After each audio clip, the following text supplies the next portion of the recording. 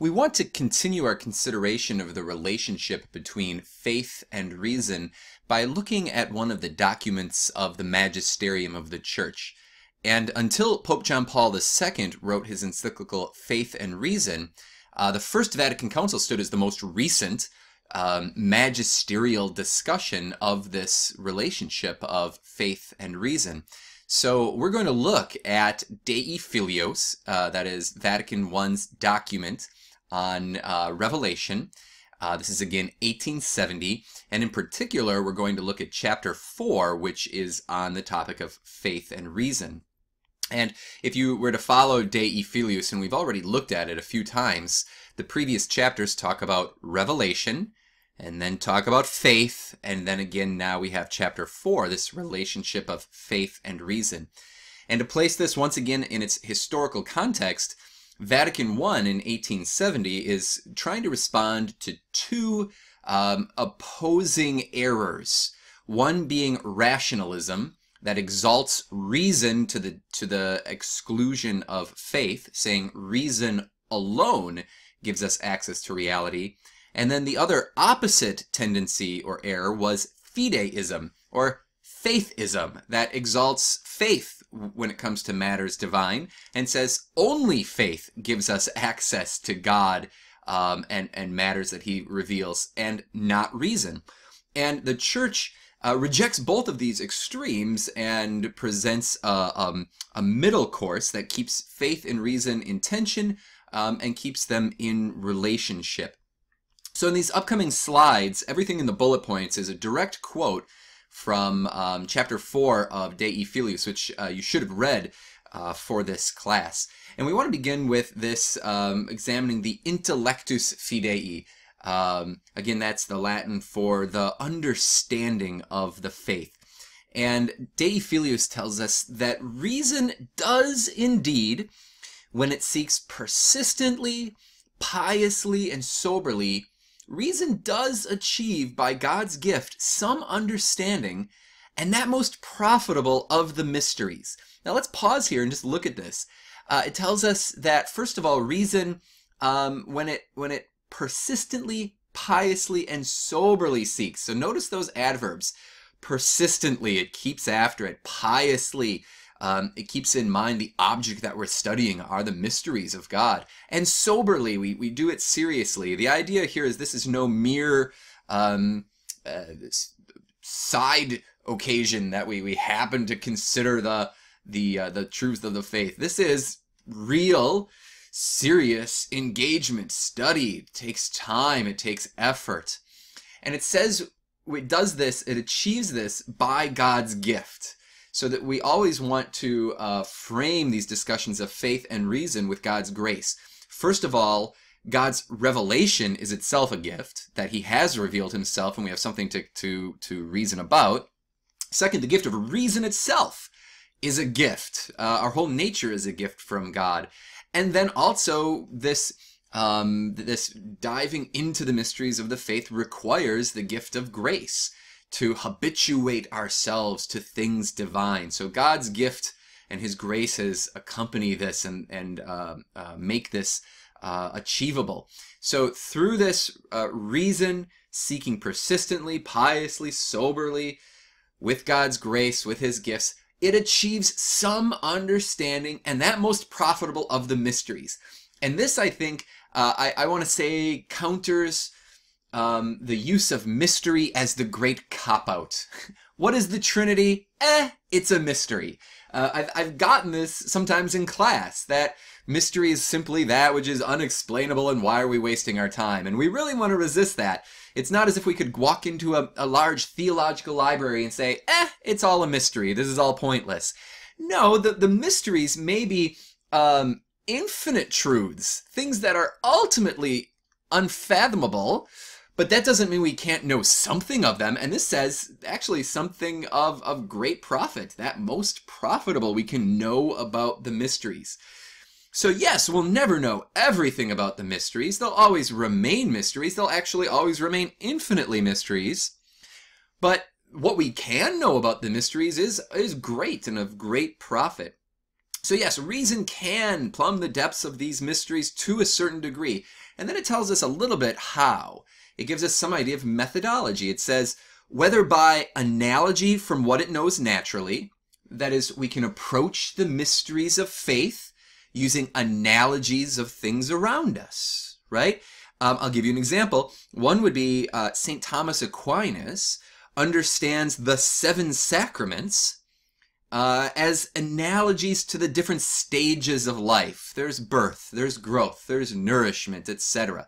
And so he uses that natural analogy of natural growth to understand the various sacraments. This is understanding the mysteries by analogy to what we know naturally. Another example would be St. Paul, in the 5th chapter of Ephesians, wants to explain to us the relationship between Christ and the church. A great mystery. He actually says, this is a great mystery in Ephesians 5. And what he does is he explains it by analogy to something his readers already know, and that's marriage. That the love of Christ for the church is like the love of husband for a wife. So our reason seeks to know these mysteries, and it knows it first by, or it can come to know them more deeply by analogy from what it knows naturally. And then it says, or from the connection of these mysteries with one another and with the final end of humanity. The idea being here that the truths of the faith, these mysteries of our faith, form a certain harmony, a certain symphony, or to use a different metaphor, a tapestry, right? Where all of the parts, all of the different aspects work together to produce a harmonious whole. So think of, for instance, of the relationship between the Trinity and the Incarnation. This is one of those aspects where the mysteries are connected to one another. Why did God become man? Why did God, the second person, become one of us? And we can point back and say, well, because of the connection to our understanding of the Trinity, because as Trinity, God is love. And so it was most fitting for God, who is love and loves us, to want to participate in our being as much as possible. And so we have the Incarnation. So these two mysteries of Trinity and Incarnation, we find this harmony, this symphony, this kind of totality or tapestry. This is what it's talking about here, for reason to kind of pull together these different strands and notice the connections these mysteries have with one another.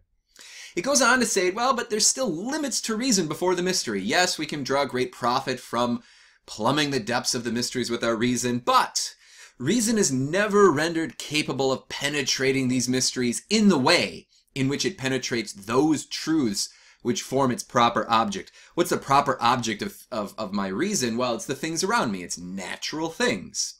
So no, my mind will never know the Trinity the same way it knows my friends Bob, Steve, and Joe.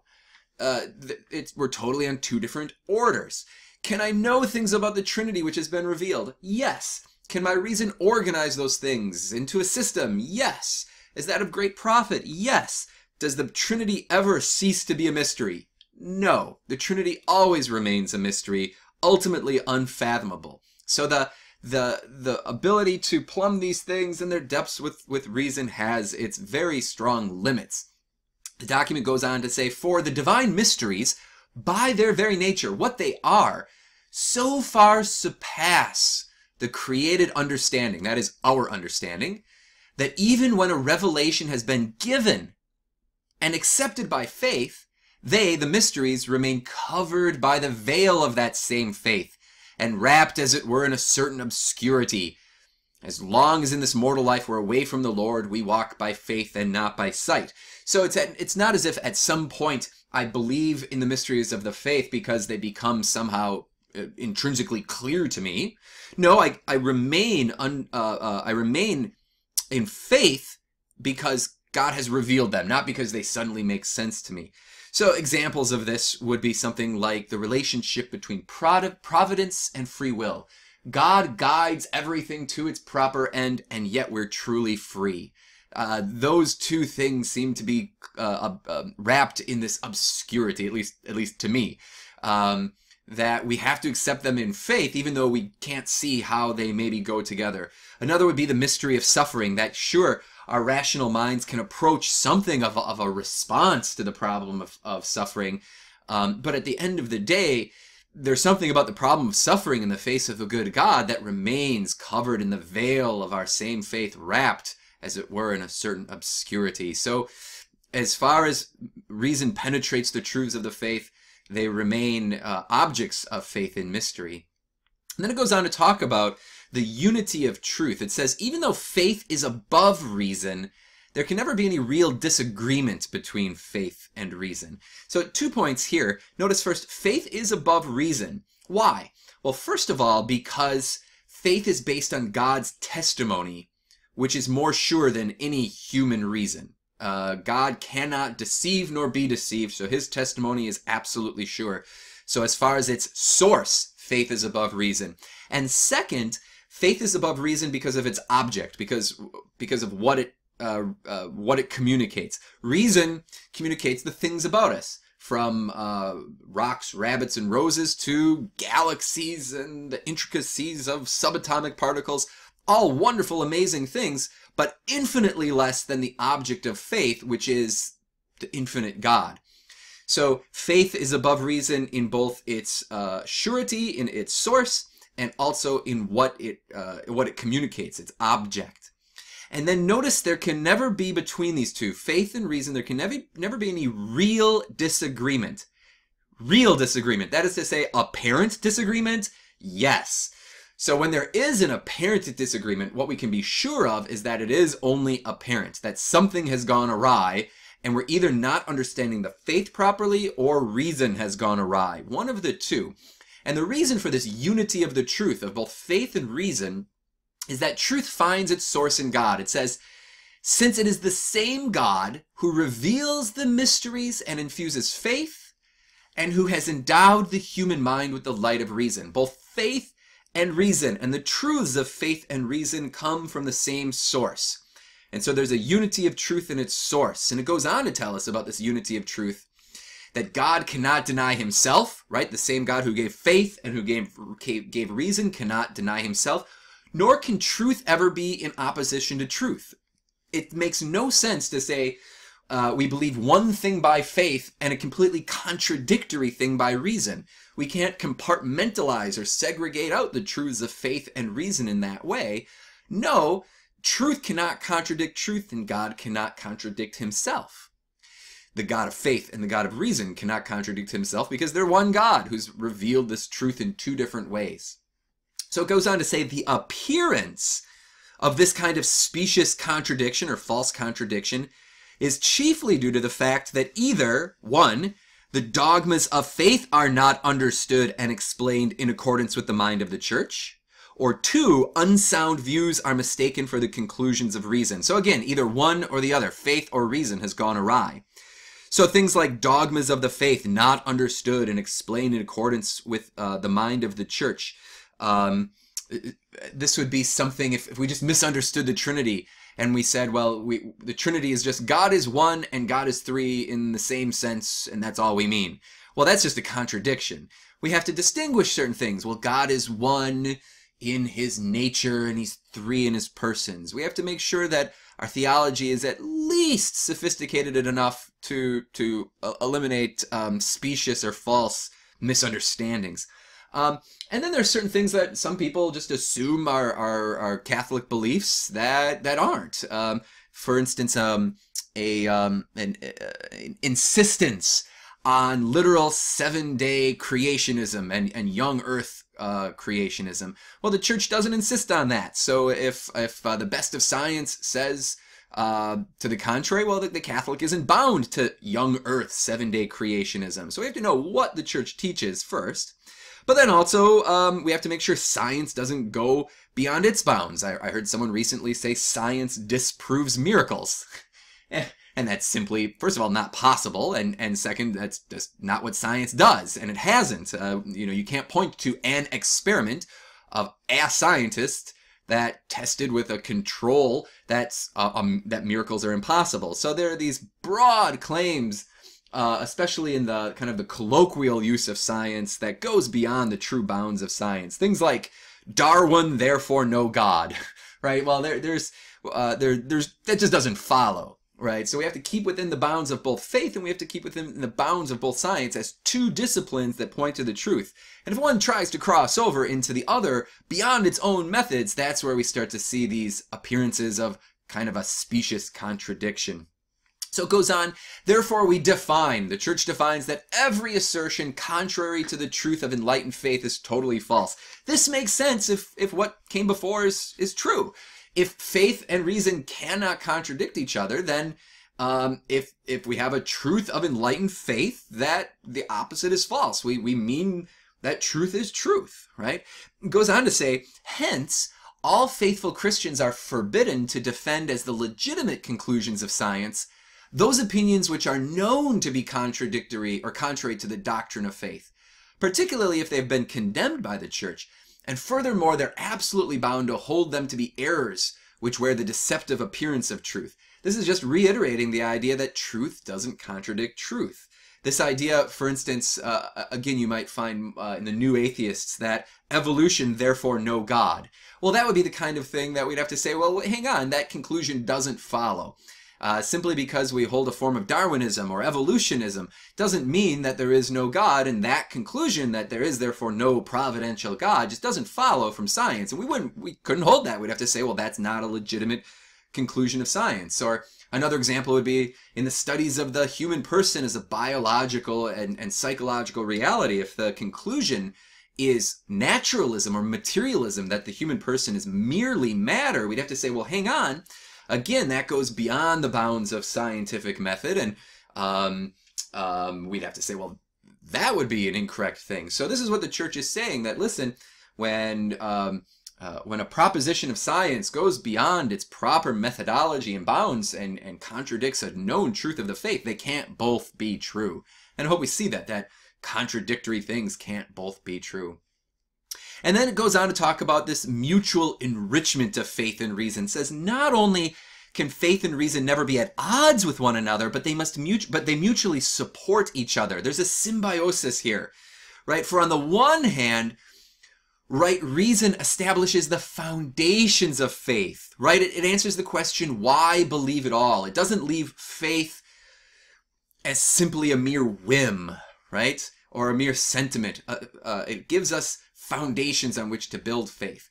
And reason illuminated by its light, or faith illuminated by the light of reason, develops the science of divine things. This reasoned, or this reasoning on matters divine that gives us the science of theology, this fides quorens intellectum, right? Faith seeking understanding, that's theology.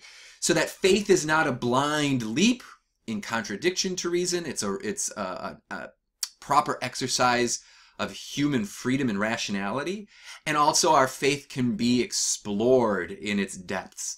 On the other hand, faith delivers reason from errors and protects it and furnishes it with knowledge of many kinds. As I said in the other video, faith brings in things like our origin from God and our end, that we're made for communion with God and communion with the Trinity, who is love. Faith brings in the centrality of love in all created reality. The idea here is reality is more than the empirical. Reality is more than the measurable. Reality is more than the hard sciences can show us. And so faith delivers to reason these other supplements that it can't know by itself. Gives reason a broader view of reality. And then it goes on to talk about the church and the sciences. It says, hence, so far is the church from hindering the development of the human arts and studies, that in fact she assists and promotes them in many ways. And this goes beyond the bounds of this video, but the supposed war between faith and science is simply a false narrative. And I would say particularly for the Catholic. If you look at the church's history, the great scientists that came out of it, actually the birth of science in the West, it's largely in partnership and in dialogue with the church. Catholics in particular don't check their reason or their brains or their scientific method at the door of the laboratory. The document goes on to say, for she, the church, is neither ignorant nor contemptuous of the advantages which derive from this source for human life, that is the sciences. Rather, she acknowledges that those things flow from God, the Lord of sciences, and if they are properly used, lead to God by the help of his grace. So the idea that the sciences can actually lead us to God. I mean, the further the sciences dig into the order of creation, right, and the intricacies and its beauty, that's kind of the raw material for a philosophy that then points to the order of a creator. So again, the church and the sciences, it goes on, nor does the church forbid these studies to employ each within its own area, its own proper principles and methods. But while she admits this just freedom, she takes particular care that they do not become infected with errors by conflicting with divine teaching, or by going beyond their proper limits, intrude upon what belongs to faith and engender confusion. So again, science has to remain within the scientific methodology, just as faith has to remain within the bounds of revelation and reason. And the two can't tread improperly on the ground of the other. Two different disciplines, two different ways of coming to know the truth, two different methodologies. They become confused and in conflict or apparent conflict when they go beyond their proper methodologies and objects. And so there's a final call for the absolute validity of revelation, right? That there's something absolute about revelation because it comes from God. It says, for the doctrine of the faith which God has revealed is put forward not as some philosophical discovery capable of being perfected by human intelligence. We didn't come up with this. We didn't invent it. It's not a mere myth we follow. It's not something that we decided was good one day. It's not something simply pragmatic or helpful or makes us good. But no, this is revealed by God. So we're not expecting it to be improved upon, right, or corrected by something other than by God himself. So human reason submits itself to these truths of the faith. So it is rather a divine deposit committed to the spouse of Christ, that is the church. Divine deposit committed to the church, the spouse of Christ, to be faithfully protected and infallibly promulgated. So there's this final note then of the priority of faith and the role of the church. So again, you see this strong emphasis on a vital relationship, a rapport, a symbiosis between faith and reason, that they each mutually support each other. And when you cut one out, the human person is impoverished in their ability to know reality, either by faith alone or by reason alone.